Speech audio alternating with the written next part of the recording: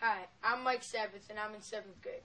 I wrote this song Hand in Hand about how kids can make a difference for my Bar Mitzvah project. I had 140 kids record the chorus with me. Right now, the song is being sold on iTunes and also my website, which is hundredsofhands.com. All the money that is collected from this project will be donated to a charity called Ability Beyond Disability and the Special Olympics, which are two charities that benefit people with disabilities.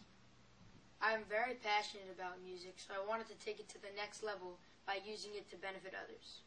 I knew I wanted to do something that would help benefit people with disabilities, because when I do see someone with disabilities, maybe on the street or in my school or maybe on TV, I just feel so badly for them that even these normal people with a little bit of disabilities cannot do the same things that we get to do every day, such as maybe see a movie, go to the mall, or maybe even just hang out with some friends.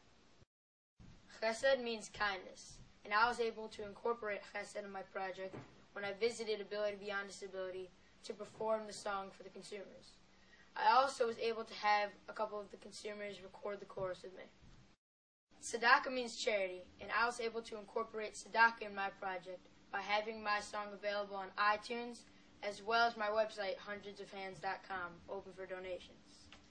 All the money that is collected from this project will be donated to the charity Ability Beyond Disability and the Special Olympics.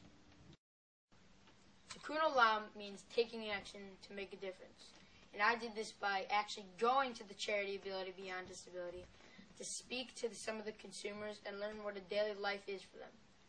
Getting these 140 kids to record in these recording sessions really helped show them that kids can make a difference, even if it's as easy as singing a song. Now here's the video, Hand in Hand.